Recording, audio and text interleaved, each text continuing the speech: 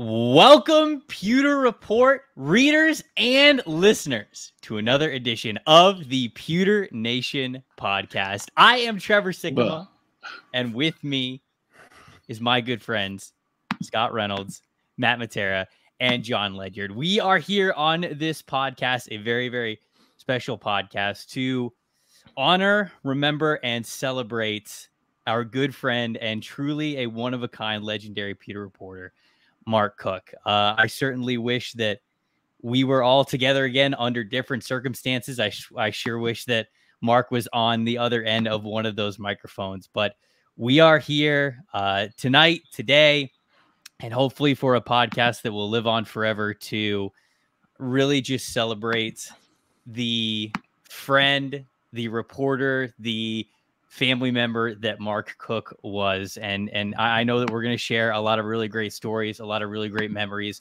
a lot of times that we've had with Mark. And I appreciate everybody so much for tuning in, listening to this live, whether you're listening to it then or later, whatever it is. I just appreciate you listening to this podcast, even if it's the very first Pewter Nation podcast you've ever listened to. We really appreciate it's the Pewter Report podcast now, Trevor. That's how far back you go. Oh my God. Well, I had to say the classic. I was going to say it's perfect. Yeah, it's perfect. That you said exactly.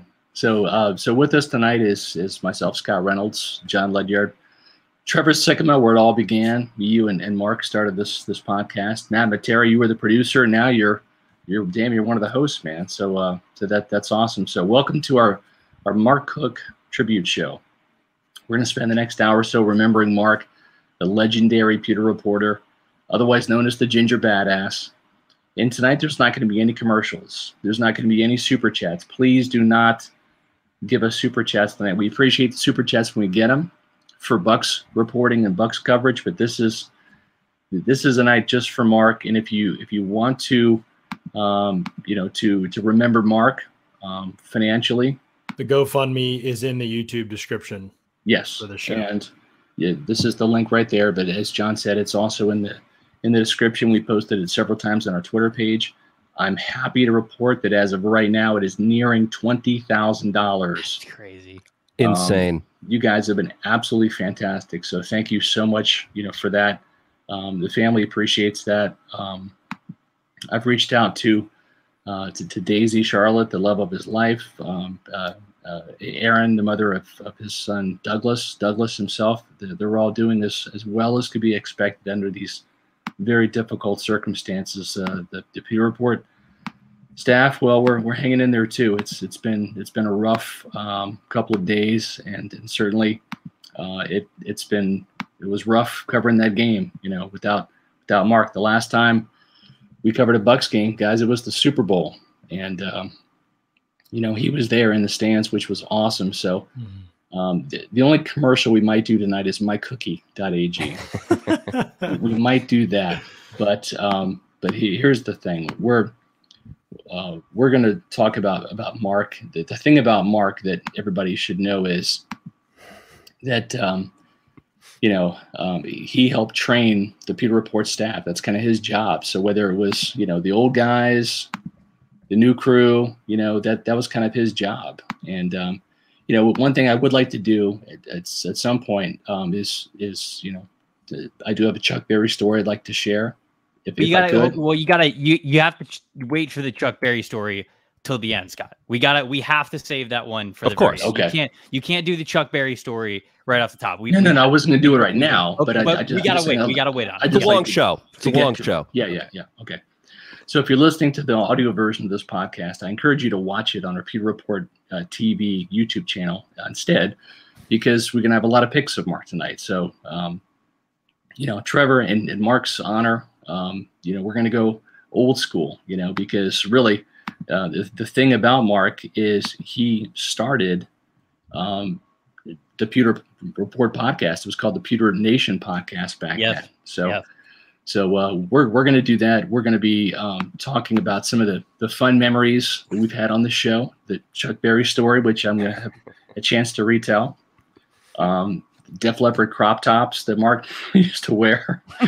Jude J. Barima, who he really wanted to fight until I told Jude about that. And then Mark all of a sudden didn't really necessarily want to fight Jude. Flare guns, which that was probably the best commercial run that we had, promoting the flare guns and all of the fishing and boating equipment at T.A. Mahoney's. And then, of course, Mark's arrest with his mugshot. Many of you didn't know that Mark had been arrested before. What a haircut. Oh, my Lord. Yeah. But the what thing a about haircut. Yeah, and as you can see, Mark's name is Mark Johann Cook. He was very proud of that arrest because he got arrested for fishing without a license in Hillsborough County. It's awful crime. I'm glad he reformed himself. Although I don't know if he ever got a fishing license after that. The guy did a lot of fishing, and I don't think he ever had a license on him. So we're here to to honor our friend, a great Bucks reporter, trusted friend, the first friend that I ever made in the state of Florida. Mark Cook was my friend for 27 years, and it's a long time. I met Mark in the summer of 1994, and we started working together on a game day basis for Buccaneer Magazine for over a decade. Then we hired him full-time about 10 years ago to be our third writer on the staff.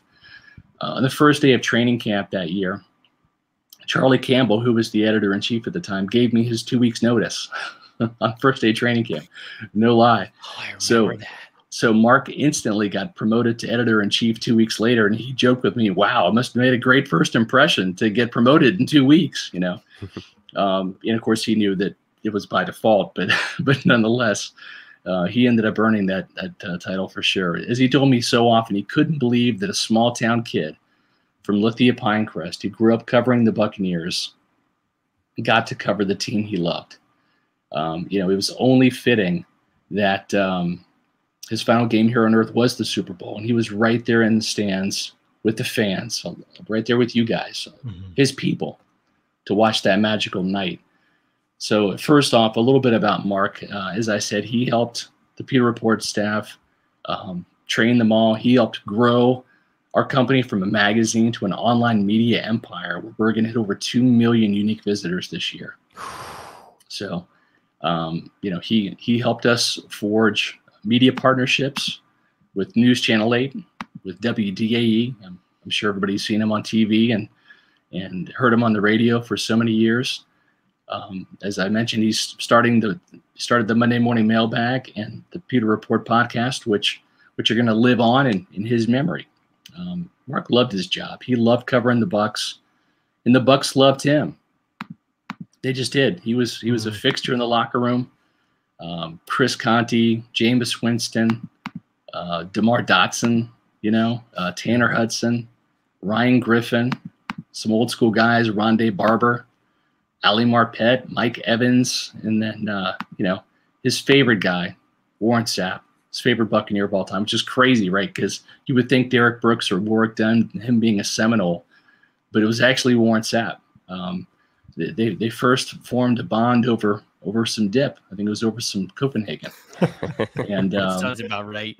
Yeah, and it kind of grew from there. This was a picture that we took in London a couple years ago. Mark and I went to London and covered the Bucks-Panthers game, and we're walking through Hyde Park in London, right? City of 2 million people. And who do we see in London, of all places, just walking through the park was Warren Sapp, somebody we obviously known and run into plenty of times. And Warren stopped and chatted with us for 30 minutes just about the Buccaneers, present and past. Mark loved it. And Warren said, "How about a picture?" So we got a picture. And, of course, Warren covered up the Florida State hat that Mark always wore for the picture, which was really cool. Another guy that Mark was close with was Alan Cross, his doppelganger. Can't tell who's who in that picture. I know, right? His long lost son. I mean, Douglas probably didn't know he had a brother until he met Alan Cross. But so he loved covering the team. There's a lot of guys that just had a ton of respect for Mark. Gene Deckerhoff. I mean, that was like a double dip for Mark, right? Because Gene Deckerhoff, the voice of the Seminoles and the Buccaneers, those guys were great friends. So it was awesome. And, the thing is, everybody loved Mark, right? I mean, Mark didn't have any enemies. I can be kind of an ass sometimes. People probably don't like me, but everybody liked Mark. The only thing that I knew of that Mark hated was the Gators. Just Charlie Belcher wearing his Gators hat, and of course Mark with that. Trevor, real quick, talk about your Gator Florida State feud that you guys had. It started really from the beginning, did it not? Yeah, no, it did. And I posted this on Twitter, and so people may have read this story before, but I'll tell it again for anybody who's listening that may not have heard it. When I got hired on at Pewter Report, I got hired on through a pretty quick interview process with Scott.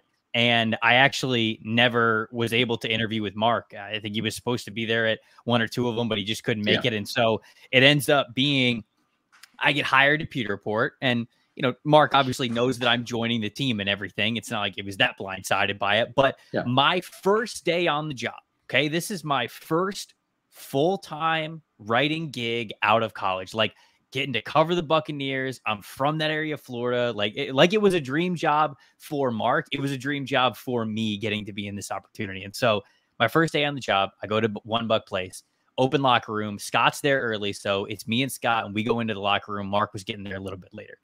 So we're talking to players and everything. And I see Mark come in. I know what he looks like because I've seen his picture on social media and everything. And I see him come in, and this is my editor, right? And this is my first like full-time real gig in the industry. And so I wanted to make a really great impression. I think I dressed up way nicer than I needed to that day because I was just like, I wanted to make the best impression on everybody I possibly could. And I end up walking up to him, stick out my hand, said, "Mark, I'm Trevor. It's very, very nice to meet you. I'm so excited to be on the team. I'm so excited to get to work alongside you. I've only heard great things." He looks me up and down, sees my Florida Gators hat, stone face, just goes, "Go Noles." That's it. That's what he said. And I was like, I was so taken back. And it was, I would then learn over the next 3, 4, 5 years of working together with him and years after that was exactly Mark, and that was the best way, and that was the perfect way that it could have started. And so that was, I will always be able to carry that memory of that's how everything started between Mark and I. Yeah, no doubt. Now, the thing with Mark is, he loved football from the beginning. I mean, there's Mark playing Pee Wee for Pinecrest back in the day. His love for the Buccaneers started in 1977, but a lot of our readers knew Mark and his love for the Buccaneers, but he had some other loves. What he loved more than football was actually his family and fishing. Yep. Which he did often with his family. There's Mark and his son Douglas, especially his son Douglas. Those two fished, and fished. But the thing is, Douglas also played football, so it was great that they had those passions, those shared common passions together, fishing and football. I mean, that really, he was just big time into those activities. There's Douglas playing for Durant High School. Started off as a kicker, ended up as a linebacker. There's Mark's wife, Erin, and he. It was great seeing Douglas play football, graduate from high school. He was an absolutely proud papa, and then Douglas kind of came full circle. Mark took him out to the Pro Bowl, got him credentialed, so from going from Pee Wee to high school, then to wow. helping cover the team, and just Mark was all about family. And there's Larry Cook and Douglas and Mark, 3 generations right there. It was awesome. Speaking of family, he had he was in love with Daisy Charlotte. After the divorce, they really just were a fantastic couple. She was the spark that ignited his flame, and really over the last couple of years, Mark was so happy. They enjoyed sunsets together, a lot of time at the beach. They did a lot of traveling. They enjoyed each other's company. They were best friends who happened to be madly in love with each other. Daisy made Mark smile, and he returned the favor. Mark passed away from a heart attack on Thursday at age 50, and we'll miss him terribly. And we'll carry on with the mailbag and the podcast at Pewter Report in his memory. Mark will be seeing some special people again in heaven. His mama, his idol, Tom McEwen from the Tampa Tribune, who played a big role in getting Mark into journalism. Leroy Selman, one of Mark's all-time favorite players. And there'll be some people that he'll meet in heaven. Some of his all-time favorites he'll meet for the first time. Ricky Bell, Southern writer Louis Grizzard, Elvis Presley, Ronnie Van Zant of Leonard Skinner, Buddy Holly, Charlie Daniels, Bobby Bowden. The funny thing about Mark is we had a dress code at Pewter Report, and Mark never really adapted to that too much. You'd always see him in a surfer hat. He was a surfer guy at heart. Volcom, Rip Curl, Hurley, O'Neill. That's just kind of who Mark was. And what I loved about Mark was he never smiled for pictures. You know, like that's Mark's smile right there. That's a pretty good one there. That's like the most I've seen him smile in a picture. Exactly. Because he loved the old school Clint Eastwood, badass. He's like, they didn't smile back in the day, Scott. I'm like, I know. But sometimes, you know, Mark did smile. He was a personality, man. He was the personality of Pewter Report. That's in the media workroom. You take his hat off and his hair would just go crazy. And he would always buy me whatchamacallits. It's my favorite candy bar. And I would ask him, I'm like, you know, are you buying this just out of the generosity, or are you just sucking up to me because I'm the boss? And he'd say both. So this one day, Mark took a picture of whatchamacallit, and I didn't make it to One Buccaneer Place. And he sent it to me, and he said, hey, I got you a whatchamacallit, you know, today. I was like, oh, well, thanks. I appreciate that. I always got the king size because Mark wanted me to get the big one.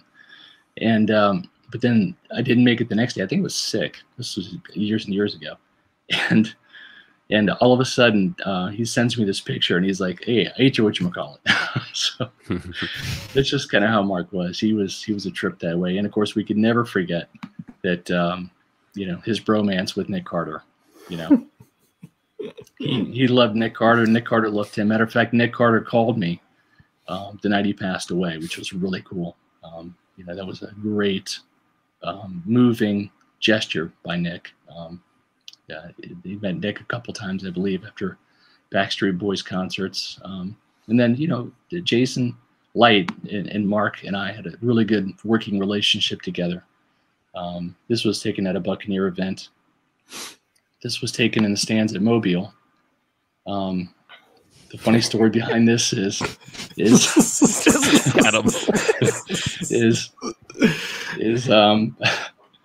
Mark had really, really cold feet and hands, and Mark has like 2 hand warmers. He's wearing a hoodie, and the funny thing is it usually rains in Mobile, right? And everybody's been to Mobile, everybody on this podcast. Yeah.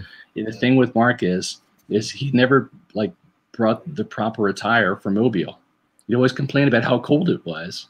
And he, aside from like a hoodie, he never really brought a whole bunch. So this was in the pouring down rain in the stands at Mobile, and Mark found this poncho, and Jason Light walks up to him, and he says something like, I love your hobo motif, or something like that. Hobo chic.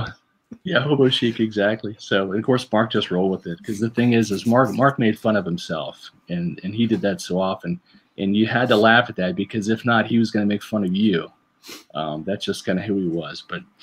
But the thing too is Mark really had, you know, and when I say this, you know, I took pictures of Mark, and the thing about this is Mark could fall asleep at the drop of a hat. I mean, like I was so jealous, because I have a hard time going to bed sometimes. That's in the media workroom. That's Mark, just like you can see Jenna Lane back there. You know, I think that's Pat Donovan in the back of his head. Here's Mark, just, you know, boom, siesta, like instant siesta. In this other picture to the right, that's in London. Of course, you got to forgive Mark there a little bit because neither one of us slept on the plane. That's a long plane ride over there. But so you know, I had to kind of poke fun at Mark as he would do the same for me. So, but the thing is you know, he had a great relationship with this guy, Bruce Arians. And the thing about Jason and Bruce is Mark and I, we watched a lot of bad football together, a lot. And all you Buccaneer fans were right there for it. And we covered it for you guys. And it wasn't fun and it wasn't pretty. And we tried to sell some hope, some hopium some years, and it just didn't work out until this guy came around, thanks to Jason hiring Bruce Arians. And when they hired Bruce, Mark and I were at that press conference, and we looked at each other and we said, God, I think this is going to be it. I think this coach and this staff is going to turn it around. And, you know, Mark actually we've only had Bruce Arians on the podcast twice. And I've only, you know, got a great relationship with Bruce, but for whatever reason, I've not been able to be on the podcast with Bruce. It's always been Mark. I think it was Mark, might have been you and yeah, it was Taylor and I and Mark for that one. Yeah, and then the more recent one was with John, and of course this is just classic Mark. Right Coach, here, I mean, look, I mean, I'm almost as old as you are now. Now I don't have quite the gray, but it won't be long, so I'm not far off. You're looking fantastic, brother. The hat and the shirt are perfect, and the glasses too. The glasses too. Well, I'm Bruce Arians Jr. Don't tell Jake that though; he might get mad. That's cool. Right. Jake's gonna watch this and think he has another sibling here, but Mark is looking pretty fresh today on the podcast. So you know, that's classic Mark right there. You know, he was an absolute character. We loved him dearly. We miss him dearly. You know, he brought a lot of fun to Pewter Report. A lot of fun times to our Pewter Report podcast, and I'm glad that you know, last year we got to go video so people could see Mark's humor and not just hear it. But you know, we're going to be having some guests come on here in just a little bit. We've got we're trying to get.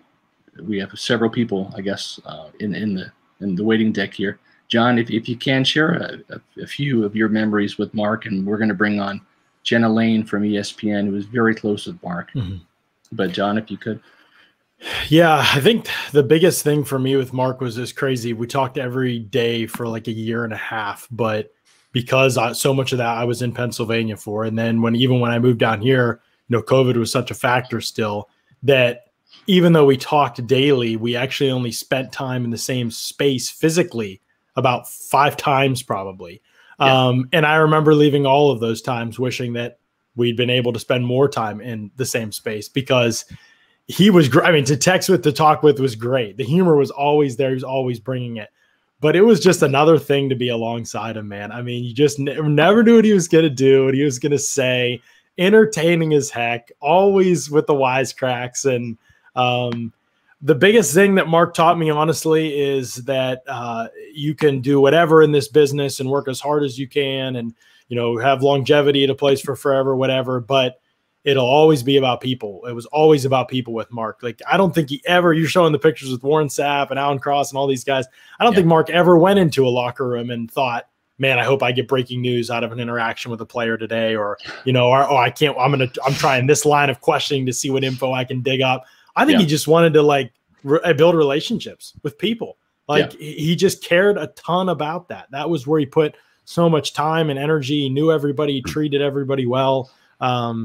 He just loved people. And man, like I was telling Trevor this on the phone when we were talking after Mark's passing, and I was like, I'm just such an agenda-driven person, like naturally, that I think the biggest thing I'll ever learn from him and the biggest thing that I'll carry with me from Mark was just like slow down and not have it always be about the work, and make sure that in the process you're loving people, you're caring for people, you're checking in on people, you know, you're seeing how they're doing. Anytime any one of us got sick, it was a laundry list of advice and things you should take and places you should go. And if this happens, do this and call your doctor if our kids got sick, anything. Like he was always checking in. How's this going? You know, that was his reactivity to that was incredible to watch, how much he cared. Like I said, for somebody in my case who'd only spent time in the same actual space a handful of times, even though we talked all the time, it was moving to me. It was something that I will always carry with me because it's not naturally always how I am, and I need to be more like that.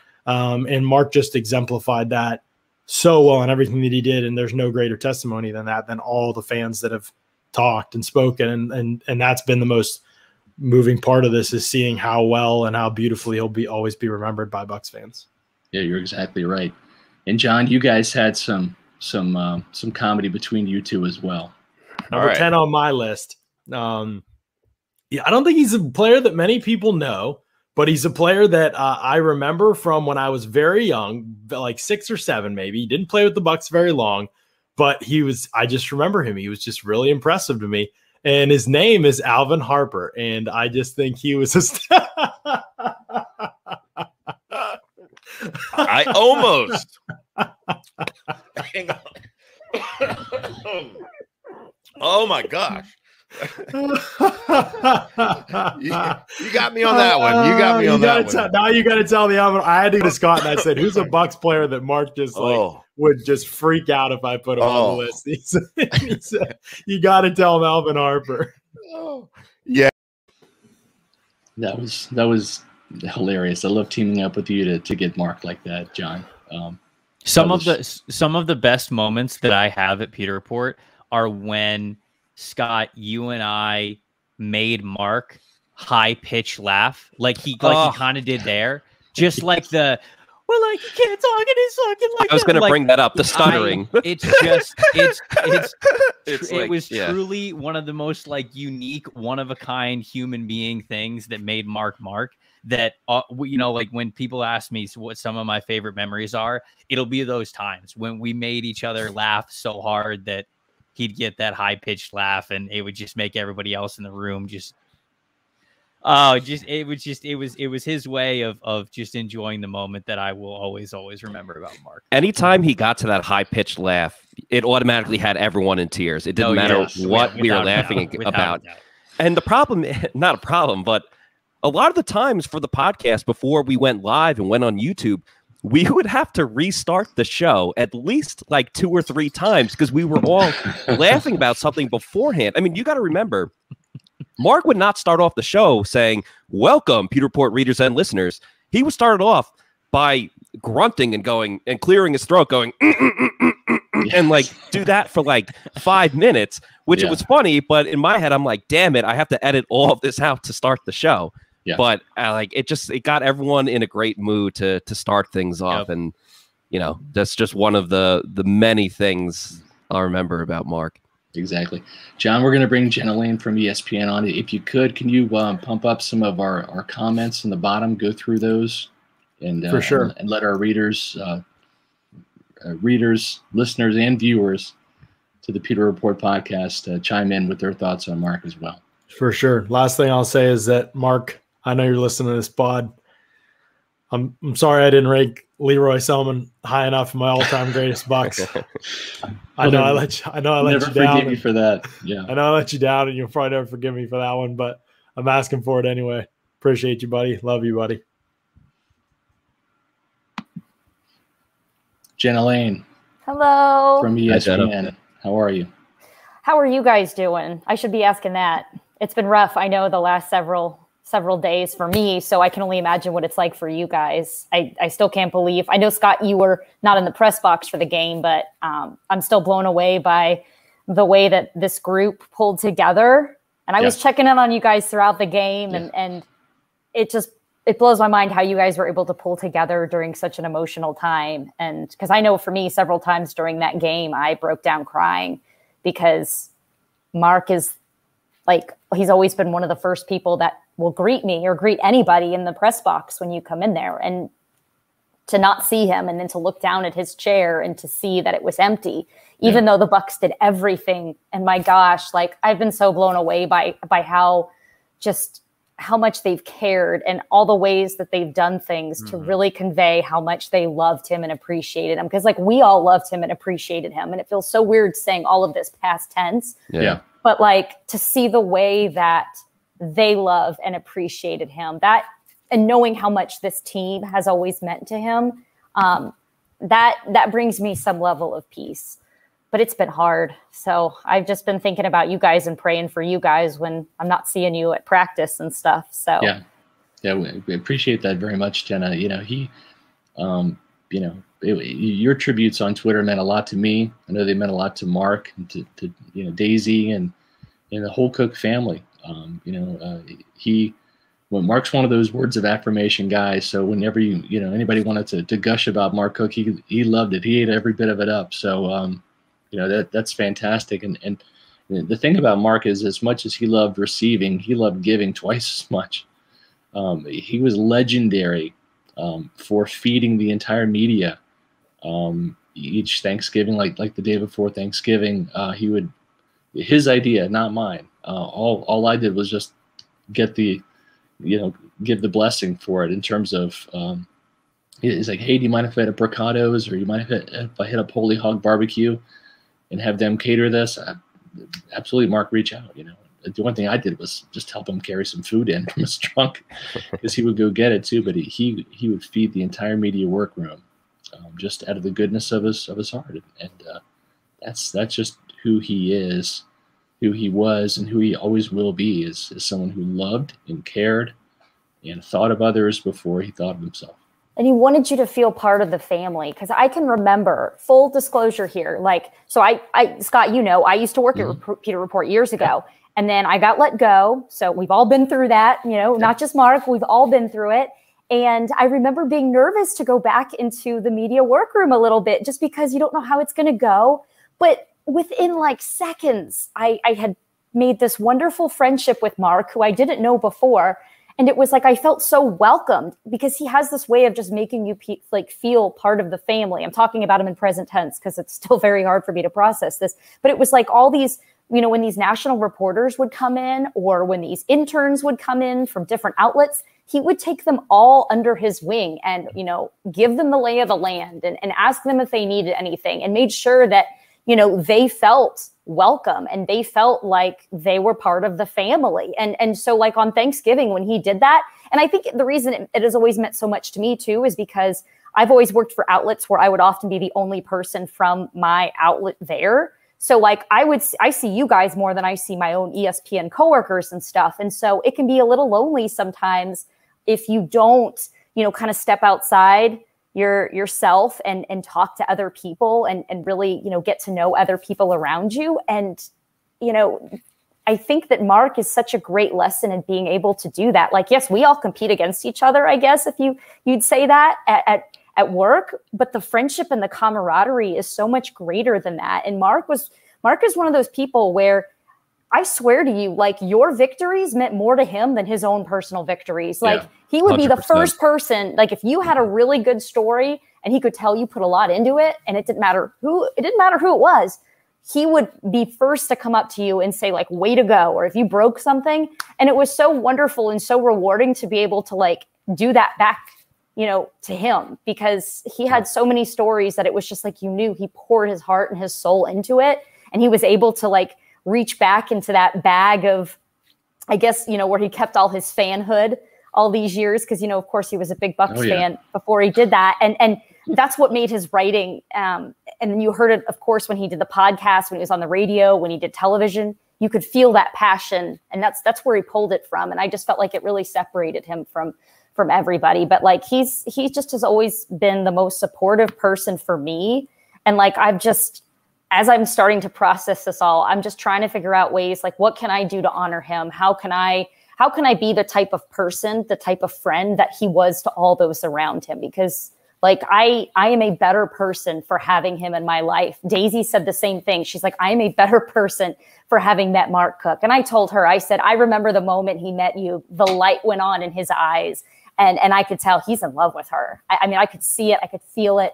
Yeah. But in conversations with Daisy and with his dad, Larry, like, I'm just trying to figure out ways, like, how can I honor him? Because for whatever reason, he was taken from us, and it really isn't fair, but it's like, what can I do? And I know that one of the things he was talking to Larry and Daisy about was being a guardian ad litem. And like for me, I texted Coach Arians right away when I read his obituary. It went up like 20 minutes before this online. And I was like, I was like bawling my eyes out, because his final act on this earth, what he wanted, what he has in his obituary is, in lieu of flowers, donations can be made to the Arians Family Foundation. That's how much Mark Cook cared about helping other people and helping foster children.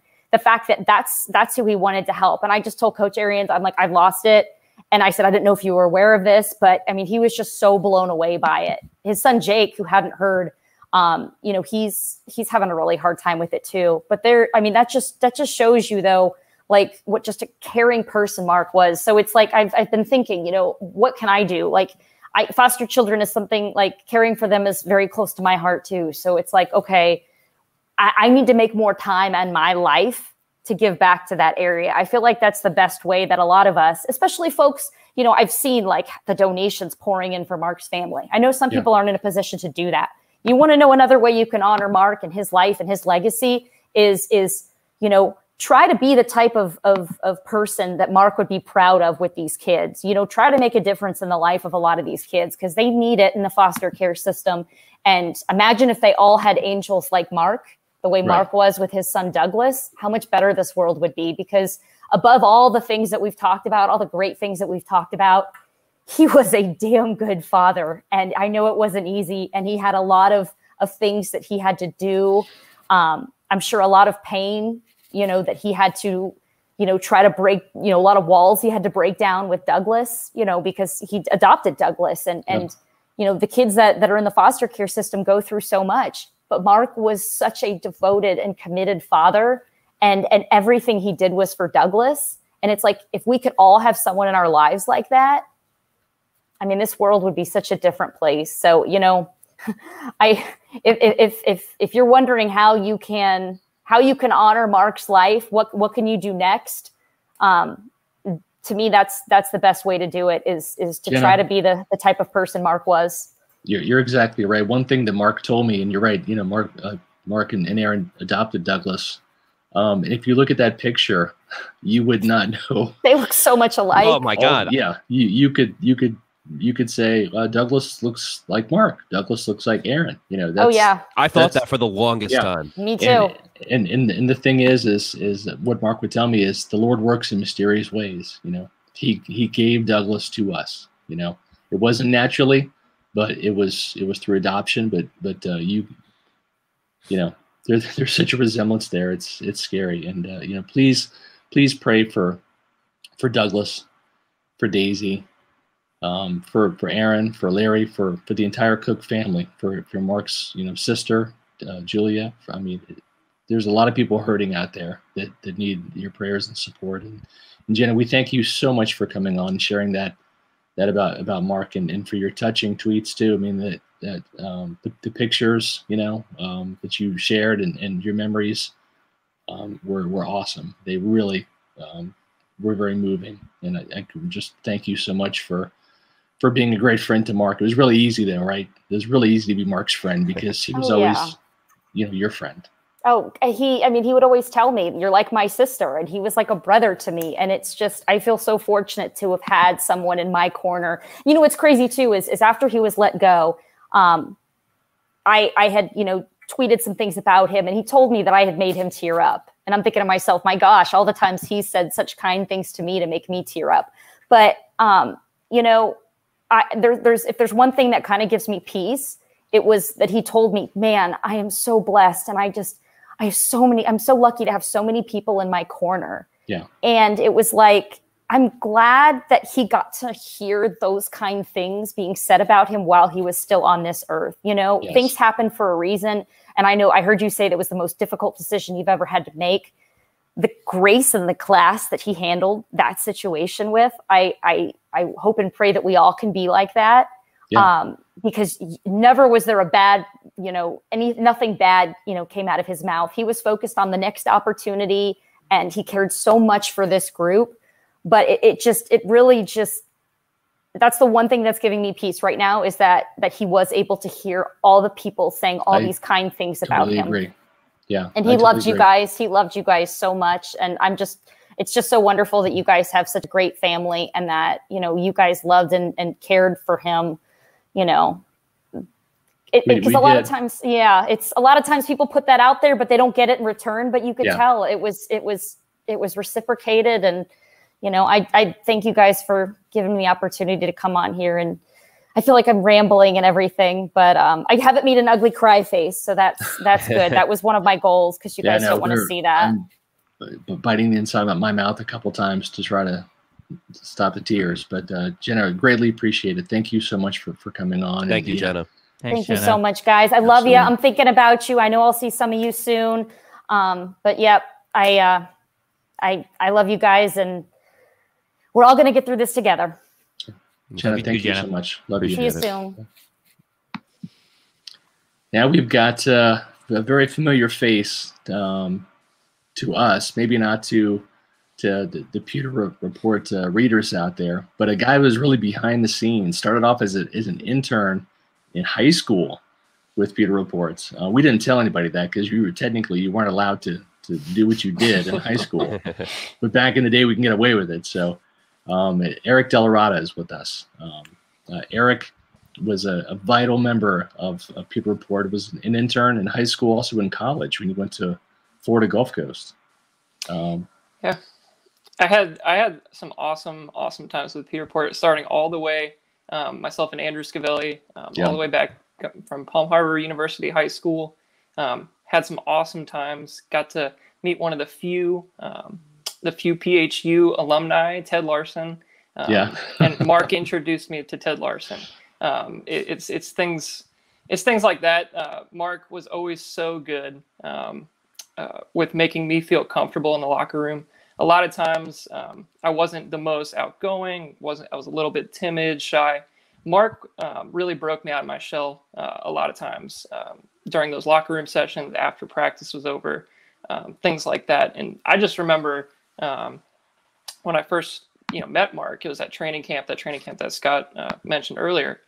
He showed up in his Rip Curl shirt and his Volcom hat and the whole 9 yards. And I'm a born and raised Florida guy, and Mark definitely was the same way. And we just started talking about fishing. It had nothing to do with the Bucks. It was just like, I knew he was a fisherman. I knew he was a surfer. I could just tell immediately. So he actually told me about his fishing spots. Like no fisherman gives away their fishing spots. Except this guy, right? But except Mark Cook. So so he told me all about Anna Maria Island. I really had never even gone down there. We had great times talking about that stuff. But he was a relationship builder. And also too, I mean, you're not in this picture, but he was a guitarist. He loved music. You loved music. You guys bonded over that too. Absolutely, yeah. Mark, he even to this day with the stuff that I'm making now, just personally, he would always comment on my Instagram stuff, saying great job, giving me kudos. And I haven't worked for Pewter Report for roughly like 6 years now, and he's still reaching out to me. He was still reaching out all the time. He was just a great friend and somebody I really looked up to. Mark was a role model for me, especially in the career aspect. Going to the practices every day. He's somebody that he would just go up to somebody and make a great relationship with them, and I strive for that every single time I went to those open locker rooms and to One Buck. So those were the things I definitely take from Mark for sure. But even as a Pewter Report fan, after I left as an intern, y'all with the radio show, with the Pewter Report podcast, I was dying laughing. I can think of so many things, but specifically the one I remember, and mostly because I showed my dad the other day, because my dad never had a relationship with Mark, but I had talked to him a few times. So I was like, Dad, you got to listen to this one where he talks about this Def Leppard shirt. The whole Def Leppard story about him getting this half shirt with his name airbrushed and the whole thing. He did that wheezy laugh that you guys were talking about earlier. Right. And my dad had never met this guy, never heard anything he did, and we were both dying laughing on Friday night, re-listening to that podcast. I just had so many good laughs from the podcast. Him talking about how he was going to get financial advice. Or like what he needed what predicament he had to get out of for financial advice. The flare gun. I mean, it's just unbelievable some of the stuff he would come up with, and specifically too going to some of this humor stuff. We had some of the best times of my life were those car rides to Mobile. Oh my gosh, those were legendary. Oh my! So many amazing moments. If we had documented those on YouTube, we would have a hell of a lot more subscribers than we do right now. Those were legendary. I mean, we started off, you know, we'd always start with some music, and that was honestly like how I got a lot of my music was from Mark. Actually, he showed me Jason Isbell. Cover Me Up was one of his favorite songs. I mean, I introduced you guys to Steel Panther. Steel Panther was a big part. Of course. I couldn't tell if Mark liked or didn't like Steel Panther, though. I think he was a closet Steel Panther fan. I think he liked to hate on it, but I think deep down he enjoyed it. But yeah, what was the rule? Everyone got one veto or two vetoes. Yes. Per song. Yeah. Right. I'm pretty sure Mark vetoed the Steel Panther a couple times. But yeah, he like Taking Back Sunday. We really bonded over some. As a matter of fact, Eric, I think you might have taken the legendary picture. I think that was you who took that picture of Mark with the hobo motif. Yeah, when y'all brought that up on screen, I actually forgot I took the photo, and then it brought me back to that exact moment. Because it was raining, and I couldn't stop laughing while I was taking the photo. So I had to adjust my camera settings to get a faster shutter speed so that my jitteriness of me laughing didn't mess up the photo.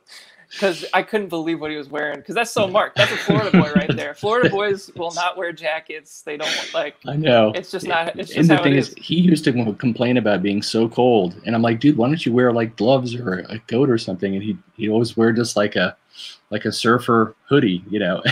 For that one specifically, I'm pretty sure he bought a hot chocolate just to warm up his hands and not drink it. I'm pretty sure he was just. I think you're right. He was just struggling through the cold, but he was a Florida boy, man. He loved Florida. And those trips to Mobile were so much fun at the Senior Bowl. Mobile chop suey, of course. Oh my gosh! I wish I had that photo. I was going to bring that up. Yeah. Mobile chop suey. Mark always had colorful words for that. Yeah. He was great. So here's the funny thing. My wife Ashley and Mark, they bonded too, and they both love drive-by truckers. And for the longest time, I didn't appreciate the music whatsoever. And I think it was like stereo between Ashley and Mark, always playing drive-by truckers, that kind of grew on me, right? And so I just dove headfirst into that, and started liking drive-by truckers. And they're not my favorite band, but the funny thing is when Mark, because we had a rule, whoever drove to Mobile, that you got to play the music, and then the veto thing would be in effect. But that was kind of the deal. So Mark's like, I want to start off, and he starts putting on drive-by truckers just to get under my skin. You remember what song, right? There's always City? one specific song he always played was Bulldozers and Dirt. Bulldozers and and I Dirt, hated that song when I first heard it. But by the end of those trips, I ended up loving it. Right. And so he started playing that, and I said, oh, can you put on Zip City? You know? And he's like, how do you know that? Excuse me? Yeah. And I said, oh, or maybe Marry Me. You know, I mean, there's some of those songs that I would rip off the top of my head. And he's like, you like drive-by truckers? I said, yeah. Finally, you wore me down. So great times on those trips. It was, and it was cool too to see Mark, because obviously I'm 49. How old are you, Eric? I mean, gosh, time flies. I'm 29. 29. Yeah. But I mean, there's a 20-year age difference, right? So it's and Mark, he would always try to be the same age as me. I'm like, no, you're a year older. Don't put me in that category. Because this whole year, Mark was like, well, you're 50. I'm like, no, I'm 49. You're 50. I'm 49. But it was great to see the advice that he gave to kind of help mentor you and Andrew, those meals and conversations we had at Hooters, and Saucy Q's barbecue, the good times, beers, Deets, great times. I think we were buying you guys beers well before you were able to. I want to say I had a beer at some point before I was legal, and I'm pretty sure Mark may have got it for me. But I think so. Good times. Yeah. Well, Eric, listen, we really appreciate you coming on, man. Thank you so much for sharing those times with us.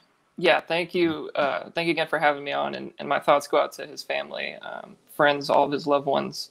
I know from both Andrew and I just really appreciated the time we got to spend with him. And I'm thinking about him all the time now. So not that I wasn't before, but now I'm definitely thinking about him more. So thank you guys again for having me on. Absolutely. Thanks, Eric. Yeah. Thank you. Trevor, I don't know if this would be a good time for me to kind of tell the Chuck Berry story. I still think it's too early.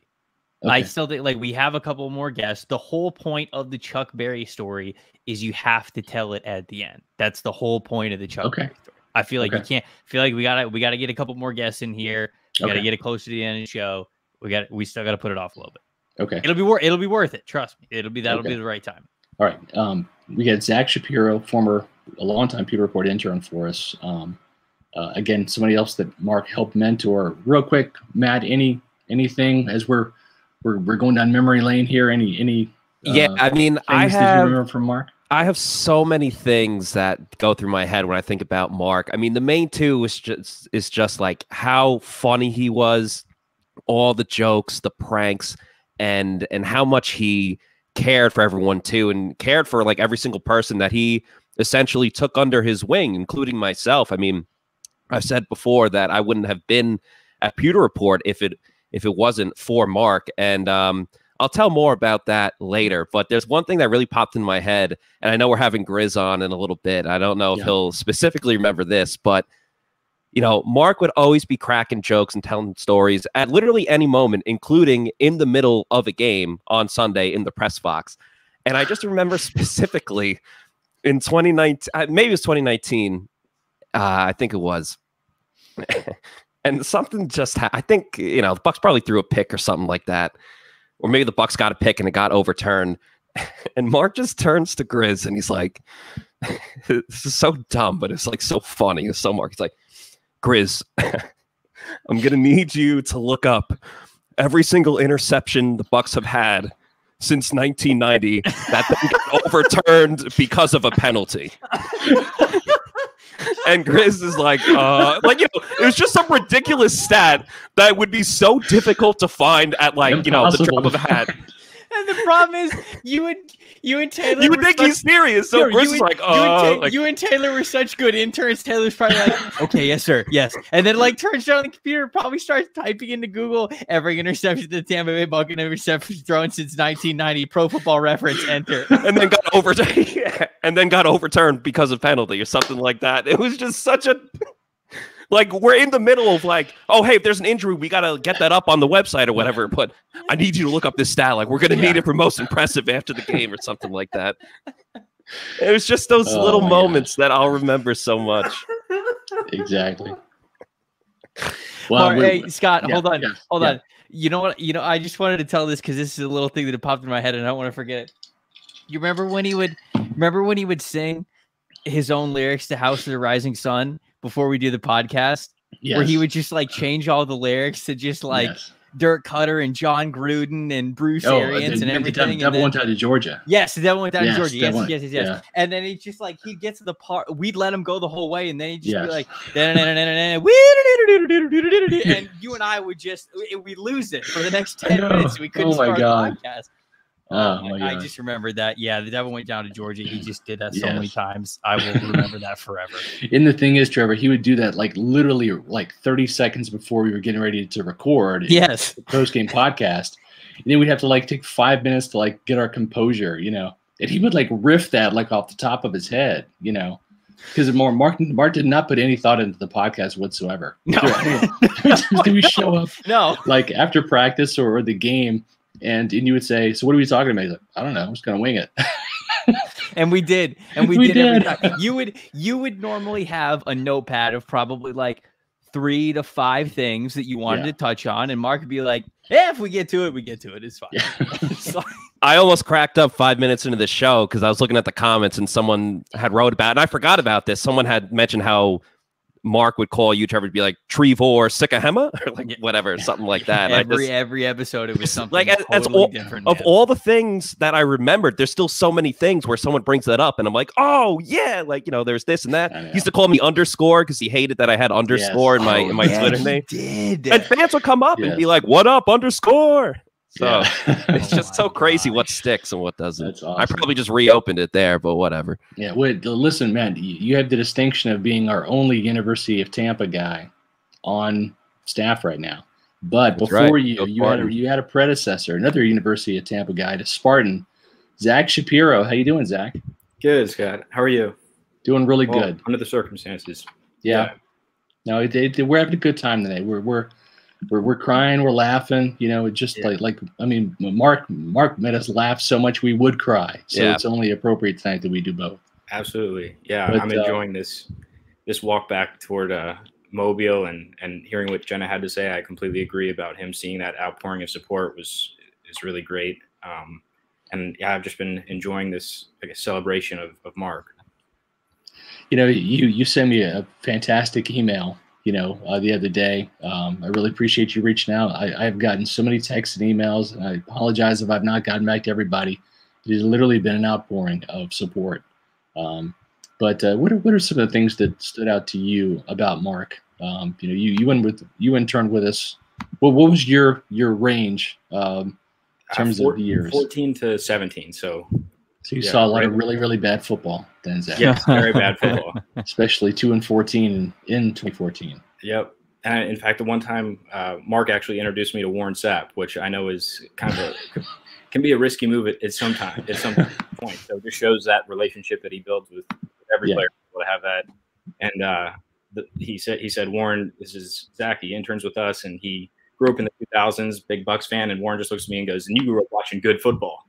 And that was that conversation. So yeah, my time there, I saw the 2-14 year and Jameis's rookie season, and not 7 years, but I just remember coming in as sort of a shy and more reserved person and covering the Bucks. I mean, it was overwhelming and seeing all these great reporters that I'd followed my whole life, and I just was grateful to be able to cling to Mark Cook's reputation, because I could tell from the start that he was the guy that everyone around that facility, from writers to players to whoever it was, gravitated to, and just everyone knew and loved. So, I mean, he was people would come in there and seek him out to tell him about their son's football game or even like a personal tragedy or something. And 20 minutes later, he'd be in the locker room, talking one-on-one to a player that he'd gotten to know, and parlay that into like an exclusive interview. So he was always,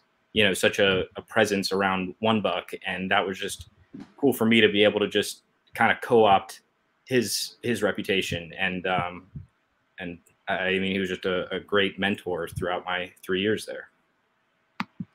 Yeah, I mean, that's one thing that really stood out to me about Mark is, we can have like a chain of command, and I got to run the company, and I've got to deal with all the financial stuff, the advertising, the editorial, all of that. When it came to editorial, and our interns or other writers, whoever it was, that was really Mark's domain.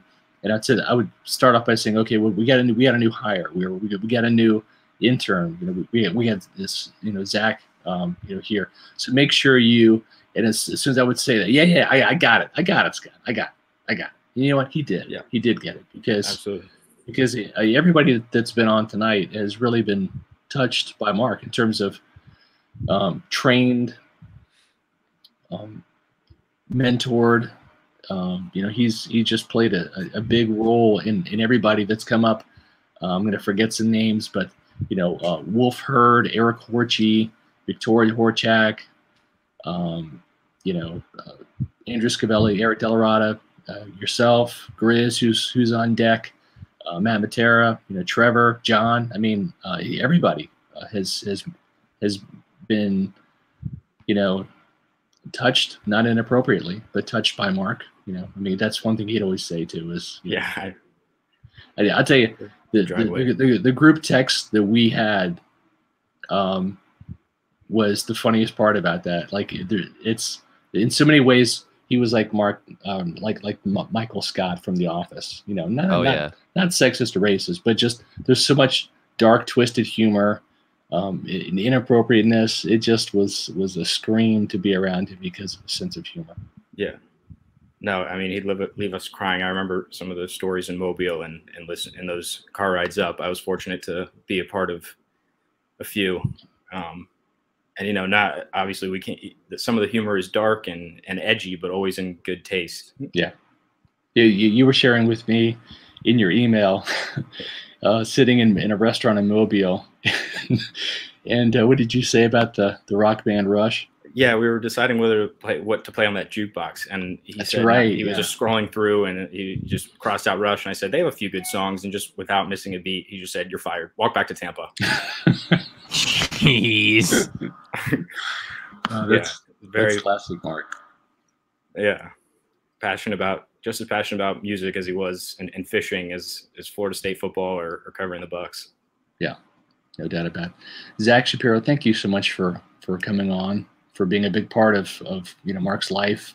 He thought the world of you, and really enjoyed working with you as I did, and just really appreciate your kind words the other day and also today on the show.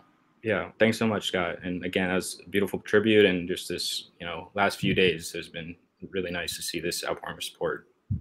Appreciate it. Thank you so much. Thanks, Zach. Thanks, Trevor. Thanks, Matt. Trevor, there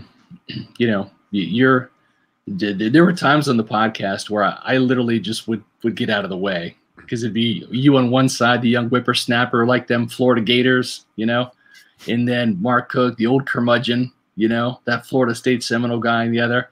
You guys butted heads so many times, unscripted. That was the beauty. Truly, yeah. But no, go ahead. I was gonna say, are there any exchanges that you remember? I'm trying to think of exact exchanges. It was always so funny, because going into podcasts, and you remember this too, Scott, when there are times when we would walk into the room to do a podcast, Mark would be like, I don't want to do this today. It'd be like the 5th podcast of the week. Yeah. And you'd just be like, I don't want to do this today. Yeah. But then you knew that he was the best part of the podcast. And like when it came time for him to do the intro and he came alive, like the podcast came alive. Yeah. And even though it might be interruptions.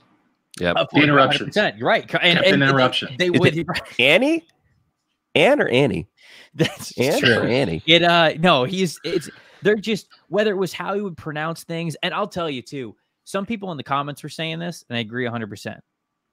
He's the king of ads. He's the king of ad reads. Like when it came to the flare guns, or like where to get your bait, or like literally anything. I have done so many podcasts since being on the Pewter Nation podcast. And like every time I have to go read an ad, there are so many times when I try to put my creative flair on it.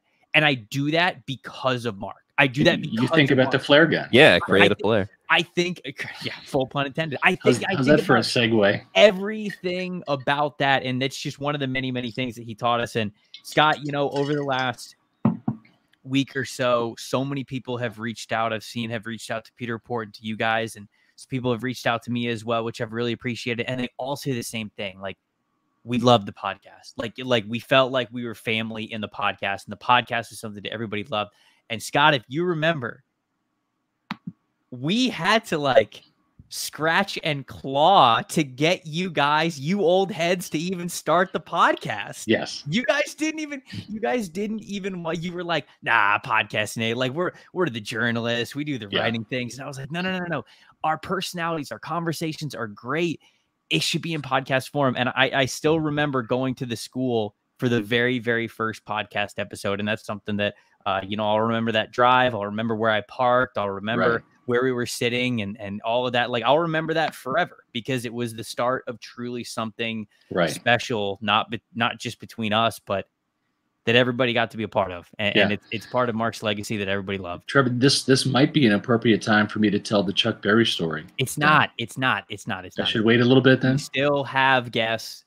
Okay. It's not time for the Chuck. All right, but we'll get to that later. Yep. Okay, well, speaking of guests, this guy right here needs no introduction. But how we doing, guys? Chris. Guys, great to see you. I appreciate, Scott, you reaching out and having me on tonight. Absolutely. So Grizz. I'm going to try and keep it together. You guys have done such a great job throughout the show. And it's already gotten me a little worked up, at times. But I think this is a fun time to talk about Mark and celebrate the great times that we had with him. It's just, I look back, and me and Trevor talked not too long ago about there were so many times when it was the 5 of us sitting in that interview room at One Buck Place. And I like to think that this is just one more time when the 5 of us can kind of get back together just like that and have a good time. But Trevor made a good point. When I was sitting at my desk at work Friday and Matt kind of gave me that call and let me know that Mark had passed, it was such a weird moment for me. I've been blessed to not really have many experiences in my life where I've lost someone close to me. And when he gave me that call, it got me thinking about a lot of different things, a lot of the good times, so many funny moments. I mean, Mark can make you laugh like no one could. You guys have told so many great stories. But I think back, like Trevor mentioned, about my first time meeting Mark, and I overdressed. I wore dress pants and dress shoes and a long sleeve button down to Panera Bread. And he was sitting there wearing shorts and Vans and a baseball cap and maybe a Pewter Report polo. So that meant he was dressed up for the day. Right. And I was just an intern, you know, trying to be an intern. I was a senior at USF at the time. And he said, after we talked a little bit, I'd sent him some writing samples. And he said, would you mind coming over and helping out? Did you bring your stuff? And I said, yeah. So it was like a dream come true day one. And I walked into One Buck Place the first time that day and met all of you but Matt. And that was the beginning of 5 years that we all kind of worked together at Pewter Report. And I, in that time, I got so close to all of you and Mark, and we had so many good times. And he was gruff and he was a curmudgeon, but in the best possible way. Yeah. Yeah. I mean, you weren't the Grizz until you met Mark, you know? Yeah. He gave you your nickname. Yeah, he was a procurer of nicknames, from underscore to man bun to some things that we'll probably not mention tonight that Trevor ultimately said that's got to be downgraded to Grizz, which stuck. Like Matt said, I still have people who listen to the Pewter Nation podcast, now the Pewter Report podcast, that call me Grizz. But as gruff as he was on that exterior, he cared and he loved so many things. None more than his family. He loved Daisy and he loved his brother and he loved his dad and he loved the Bucks and he loved Douglas. He was so proud of Douglas. But he loved us. And as gruff as he was on that exterior, he would be blunt and he would criticize you even when you didn't want it, but he would lift you up even when you didn't need it or you didn't know you needed it. And when Matt told me that, Trevor texted me shortly after, and I sent him a text that really stuck out to me. Scott, you mentioned Louis Grizzard, one of his favorite writers. And when we talk about all the things that Mark loved and Daisy and Douglas and the Bucks and Plant City and fishing, I watched Mark Cook throw a line in. He never missed. Throw a line in at a retention pond across the street from your house before filmed the Pewter Report podcast. And I've watched him. I'll never forget when Matt and I played in that Mike Evans charity golf tournament. And you had people on every hole. And Mark is riding around in a golf cart with a fishing pole, fishing in water hazards on this he went nice there for the golf course. But one tweet was a quote from Louis Grizzard. I think he had pinned for a long time that said, can you say that again, Grizz? Call your mama. Yeah, say that again. You just broke up a little bit. Sorry.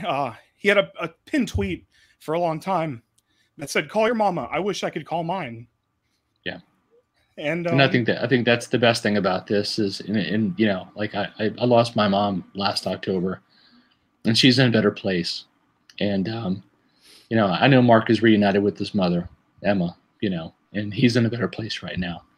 You know, and that's one thing Jason texted me Friday morning at 7 a.m. And you know, he says, yeah, I know you're hurting. Just want to check on you. And just know that Mark's in a better place. You know, he's with your mom and my dad, and he's gonna have the best seat in the house for Bucks football this year, you know. And you know, he's in a better place. I think Trevor said it best, where, you know, he loved the Bucks so much he'd love to talk about that '79 team that was 10 points from a Super Bowl, and those footy pajamas from a Sears catalog that he wore. Yep. Yeah, so, some of my favorites. They'll always be champions in his world. No, you're fine. But I look back on that quote, "Call your mama," because I wish I could call mine, and I know we all wish we could. Wish we can call him right now. Yeah. Wish we could. He could be on a podcast. Yeah, Scott. I mean, you go back to talking about how you spoke to Jason, and I think you mentioned this in the Fab Five, but Mark and I were at the parade when the Bucks won the Super Bowl, and so you wrote about, but I saw it when you know, Mark and Jason, they just had the biggest bear hug, you know, after the event and everything, and you know, seeing that, you just knew it was two guys that had both been through a lot with these Bucks teams on, you know, in one sense on opposite ends of the spectrum, but at the same time they both went through it together, and you know, that was just a great thing to see. You know, if that's one of the last things that Mark got to experience covering the Bucks, watching the Bucks, is, you know, he got to celebrate it with the players themselves, the front office, and just seeing the highest of the highs for this team that he loves so much. Mark, sorry, Mark, I tried to hold it together. No, you're good, man. But it's like I said, he loved so much, and luckily, when I moved on from Pewter Report, I got an opportunity to write for the Plant City Observer. His hometown. He loved to talk about that Pinecrest uniform that he used to throw on, and he'd always threaten when he got fired up to throw on that old Plant City Raiders jersey and run Oklahoma drills again in the parking lot, which I know his body wouldn't hold up, but he would do it in a heartbeat if he could. And it was just, he knew, because the Plant City Observer also publishes an agriculture magazine called In the Field magazine, where he wrote in his days prior to joining Buccaneer magazine. Yeah. So my publisher and my editor, that's right. Yeah. So my publisher and my editor both knew him. And so when I first got offered the job at the Plant City Observer, I called him and I asked him about my publisher Karen and my editor Sarah, and asked him what he thought. And he told me only good things. And it wasn't until I joined the Plant City Observer that they told me, you know, that through nothing out of his own goodwill, he called up the Plant City Observer and called Karen and called Sarah and spoke so highly of me for no reason other than because that's just the kind of person he was. He just was. He cared. He loved to embrace that gruff, that tough, that ginger badass exterior. But make no mistake, he cared about the people that were around him, and he cared about. I mean, he was so good with kids when we had those the Pewter Report Bowling League, when we had events. He was so good with kids, and he was so good with fans. And it's no surprise to see the outpouring of love. We saw it when he left Pewter Report, and we saw it after he passed, that people who didn't know him, who only could hear him on the podcast and read his writing, people drew to him like a flame, and it's so easy to see why. He was so good with people, and he just cared. Yeah, there he is right there, putting Logan in the chokehold. You're my son. So, yeah, there's Caden and Jillian and Ellie and Logan at a Bucks training camp, and, you know, Mark would always come up and, you know, give everybody hugs and choke Logan. Mark had an unbelievable way of breaking down barriers, and I you know, when Matt says that Mark and Jason just saw each other after the Super Bowl and just gave each other a big bear hug, I mean, that's a journalist and a general manager of an NFL team, you know. And like when we saw the picture earlier, that was a journalist and who was joking around and messing around with the appearance of an NFL head coach, and he was loving it. And Bruce Arians, when he was wearing the hat and the glasses and everything, and whether it was an NFL front office person or a player or someone who was brand new to media. I can't tell you how many stories I've heard over the last week about people who were, these fringe kind of like fan part-time media members or whatever, say like Mark was the first one who ever said hello to me or showed me around or showed me or like made me feel accepted in the media workroom at One Buck Place. Mark had an unbelievable attitude and just something about him when it came to breaking down barriers. How look at that picture. I'm sorry, Trevor. I don't mean to interrupt. No, you're fine. He was able to just see people for people, whether you were the starting quarterback or a third stringer or in the front office or a media member or literally just any other Bucks fan. He was able to meet you exactly where you were, look you eye to the eye, and just connect with you. He was just it's one of the many things that I will be able to take away from my time being so close to him and being a friend and being able to call him a brother, was just that ability to just see any human being. Yeah. For just as a human being, a fellow human being. We had lunch with Rondé Barber several years ago. And Rondé texted me late on Thursday night and and passed along his condolences. And said, we're gonna remember Mark on the broadcast. And and I was watching the game at home this week, and in the second half, I think it was around the fourth quarter when Rondé came on. He and Chris Myers said some awfully nice things about Mark, and I just lost it on the couch. You just lost it, He was really beloved by so many people. And you mentioned that tough exterior grizz. We got Cliff Welch on deck, our longtime photographer, saving the best guest for last. Mark was tough on the outside. A lot of people don't know this, but Mark was a diabetic, and he had some foot problems, because of his diabetes, and that's something that he and Cliff have in common. And also too, Mark was having some vision problems with his eye, and we always had this dark, twisted sense of humor he and I shared, and he would give us as much as he got, which was great. We had some great back and forths, and I just said, Mark, if you have to cut your foot off, I mean, you have to get a peg leg. I think I probably said that in front of you guys too, And I said, you lose the eye, damn it, man, just get a patch. We'll get you a pair for your shoulder. You'll be a damn Buccaneer, You'll come full circle. You cover the Bucks, and you'll be a Buccaneer, And of course, he laughed at that, but he did have some health issues. One of those health issues, guys, we saw firsthand at my house. Oh my! That's right. I forgot when he did that. Yeah. Okay. So what you're looking at, and I don't mean to gross anybody out, but that's Mark's hand sliced open minutes before taping the Pewter Report podcast at my house. Yes. Still have the blood stains on my carpet that have not come out. And so the funny thing is we were getting like new cables, I think, for the microphones, and they were all bundled up. And he said, "Do you have a knife, Reynolds?" I said, "Yeah." And I got this Spyderco knife. It's like a hunting knife that I would use, And I probably even said something smart ass like, don't cut yourself, And he's like, "Do you know how many deer I field dressed before? I field dress deer all the time, and I use a knife." So he sits there and he's like doing this and slices his hand right open. I mean, he is bleeding to beat the band. I mean, just like it's a waterfall of blood coming out, And it's like, "Mark, we need to take you to the hospital." He's like, "I just need some bandages. I'm good to go." Like he's like doing this, holding his hand, and blood everywhere. And I'm like, "We don't have to do the podcast now. If you want to like go to the hospital or like an urgent care or something and get that stitched up." He's like, "I'm fine. We'll do the podcast." So we're all sitting there doing the podcast as Mark is bleeding to death.